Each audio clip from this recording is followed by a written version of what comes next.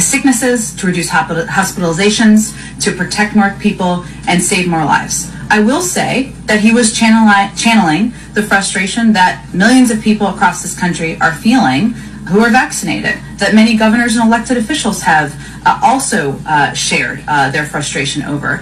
And as is the case, I mean, it is also true that there has also been a growing frustration among people. So if you look at the trends over the last couple of months, you know, we didn't anticipate, I will say, that when there was a vaccine approved by under a Republican president, that the Republican president took, that there would be such hesitation, opposition, vehement opposition in some cases from so many people of his own party in this country. We didn't anticipate that.